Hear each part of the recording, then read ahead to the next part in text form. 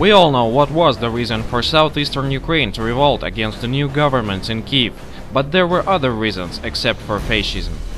The problem started when former President Yanukovych refused to sign the EU Association Agreement in September 2013.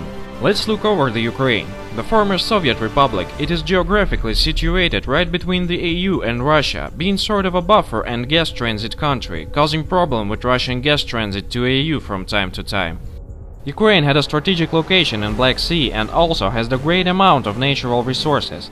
These factors made the location interesting for the major geopolitical players, such as the USA, willing to control the Black Sea by NATO and let their companies as Shell and Exxon exploit the resources, thus reduce the Russian influence in the region. As the certain step, the son of American Vice President Biden got a position in the Ukrainian National Naftogaz company.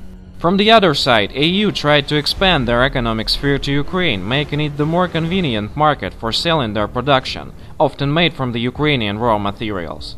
In the situation, the Western communities have performed the propagation of the European idea, sponsored Ukrainian politicians, and fed neo-Nazi gangs to lead the riot of Maidan.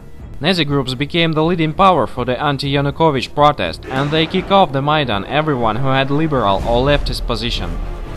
The plans of Euro-American bigwigs were perfect, except for they did not take the diversity of people of Ukraine into account.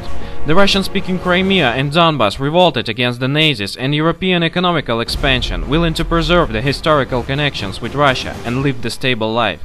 The same is just for the European society. The sanctions against Russia shrank the income of the European agricultural segment.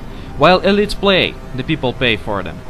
The Russia reacts rapidly in Crimea, whose people voted for independence and joining Russian Federation. But people of Donbas were forced to arm and protect the land from fascists and imperialists, knowing the real reasons of every political move of today's Ukrainian authorities and their Western patrons.